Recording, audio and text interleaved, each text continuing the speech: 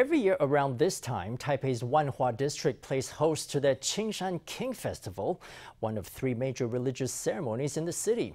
This year, the three-day temple festival will start on November 24th.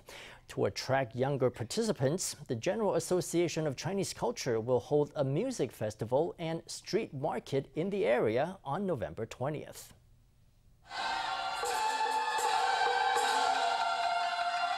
Folk deities strut to the backdrop of traditional music.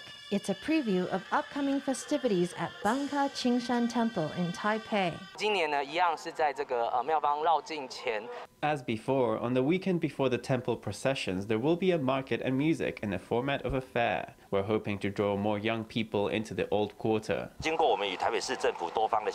After negotiating with various parties in the Taipei City government, we decided to return to the roots of the tradition. That is to say, there will be processions both at night and during the day. We'll have to wrap up the parades before midnight, and we won't set any firecrackers off after midnight to reduce noise. There will be two nighttime processions on November 24th and 25th, and a grand daytime parade on November 26th. Members of prominent temples in Wanhua, Yunling, and Miaoli will march in the parades and pray for peace and prosperity. Alongside the religious activities, Wanhua will host the Roar Now Bangka Festival. 12 musicians will perform in front of the temple the evening of November 20th to appeal to local youth. Ahead of the festivities, the Bangka Qingshan Temple announced that it was donating an ambulance to Jiayi County. County Commissioner Ong Zhangliang attended the donation ceremony.